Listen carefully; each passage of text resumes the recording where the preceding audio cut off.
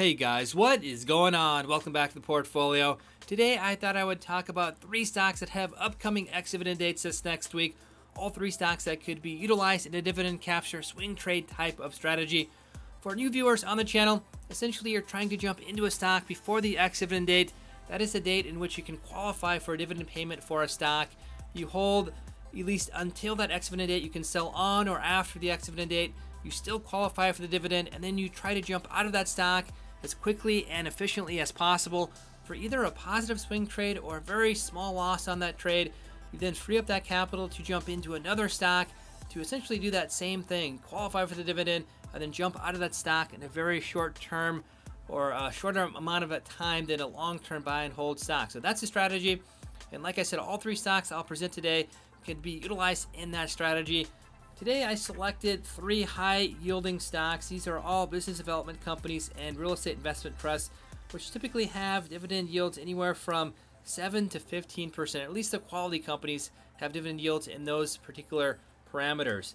A little bit higher than that, very high-risk companies, and lower than that, you're really not getting a lot of yield for the risk you're putting into this type of short-term trading strategy.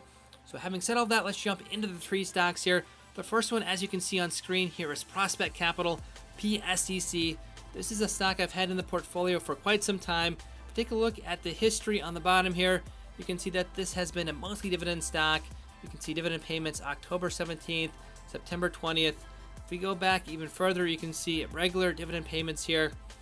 I think since 2016 is when I first picked up this stock. It's been a very good performer so far for the portfolio. If we also take a look at the total return, it's a positive return as well for capital appreciation, as well as a very nice dividend yield here, 11.426% currently. This is a very good company with regards to business development companies. You can see the earnings in the middle here. Last quarter just reported here, November 7th. You can see the actual earnings per share much greater than the expected earnings per share, Q4 2018 there, as you can see. But these are a little bit higher risk companies. I said this is a very good business development company, but this class of stocks is very, very risky. As you can imagine, with that very high dividend yield, they're very susceptible to changes in interest rates.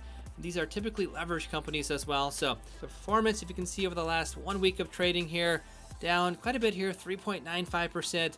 Over the past 1 month of trading, down 7.22%. And again, the Fed has been increasing interest rates, so you can see how susceptible these companies are to those types of changes. 1 year, however, you can see it's up 19.85%. Very good performance. And over the past 5 years of trading, you can see kind of an up and down pattern here, but still up 11.12%. And again, that's combined with a monthly dividend payment of 11.42% annually. So very good high dividend yielding payment that pays out on a monthly basis. So the important dates for Prospect Capital here, the ex-dividend date will be on the 30th. So again, you have to jump into the stock before that time and then sell on the 30th or thereafter to qualify for the dividend.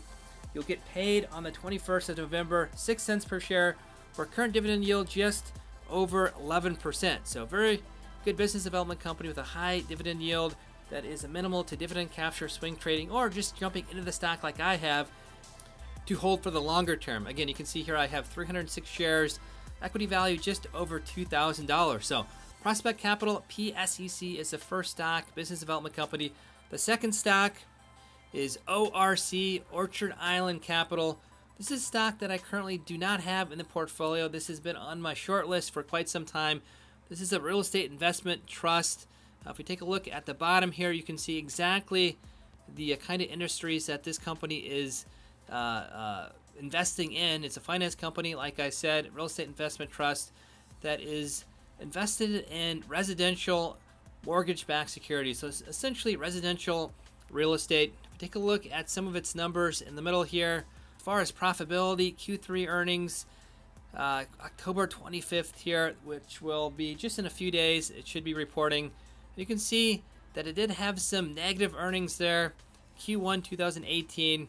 Definitely has a higher dividend yield, as you can see in the middle there, 18.103%. If we take a look at some of its numbers with regards to performance, the PE ratio for this company is very high, 148.80. And again, looking at earnings, that is to be expected. You can see Q2 2018, their earnings were just barely in the positive there, as you can see up on screen. So that's what accounts for that very high price to earnings ratio. Again, that's telling you how much an investor is willing to pay for each dollar of earnings. And again, that price to earnings ratio is reflecting earnings here versus the stock price. And you can see here Q2 2018, the stock had just a few cents of profit per share. So that's what it's accounting for, that very high PE ratio. You can see here currently it says NA, just because that's based off negative earnings. You can't divide anything by negative earnings, so essentially you have an infinity high PE ratio. You cannot calculate that. But nonetheless, this is a stock that I think is still amenable to dividend capture swing trading type of strategies. If you take a look at the performance over the past 1 month of trading, just like Prospect Capital, it is down 8.86%. This is also a very highly leveraged company. 14.32% down over the last 3 months of trading.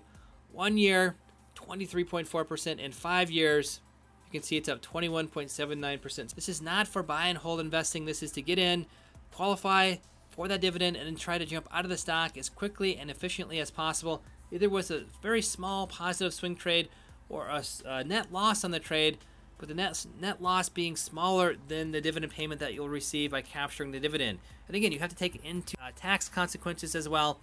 So this may be a little bit too high of a risk stock, but one to consider at least for dividend capture swing trading over the next week here. The important dates for ORC, the ex-dividend date, just like Prospect Capital, will be on the 30th of this month. Payment date next month, November 9th, 8 cents per share for dividend yield, just over 14%. So very high dividend yield, but a little bit higher risk company than Prospect Capital. And the last stock I have in the portfolio is APLE, Apple Hospitality. This is a real estate investment trust. Take a look at the bottom here. This is essentially a real estate investment trust for the Marriott and Hilton brand of hotels. You can see here, real estate investment trust company, income producing real estate primarily in the lodging sector. And like I said, it typically has its properties under the Marriott and Hilton brand names. So this is a company I've had in the portfolio for quite some time as well. Pays out monthly, as you can see here, September 17th, $27.50 and October 14th, $27.50. Also have been doing some covered calls with this particular stock as well. Take a look up on top here. Earnings much better than the other two companies we've talked about, Prospect Capital and ORC. I expect the actual earnings per share to be a little bit higher than the expected as well this next quarter. Typically for real estate investment trusts, for whatever reason, analysts typically have those under the actual earnings per share. PE ratio, as you can see, 21.85, which is okay for this particular market segment. Dividend yield, 6.11% currently. If you take a look at the graphs up on the top, there's a lot of variability in the price of this stock, down over the past 1 week here, 2.53%. 1 year, 6.63%. 3 months, 8.68%.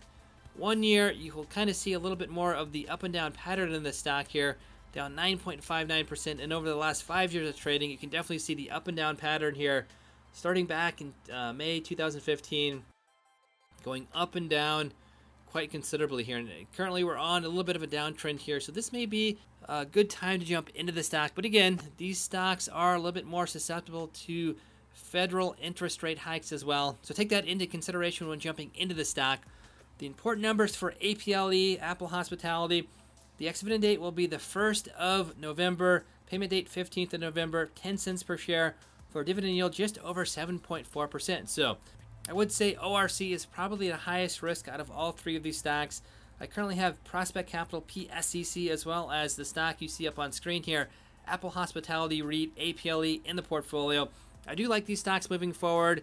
I have dedicated a certain percentage of the portfolio to these stocks, but I definitely wouldn't load up on these and have these the predominant part of your portfolios. These are definitely high-risk stocks, but stocks that I think are very amenable to dividend capture swing trading type of strategy.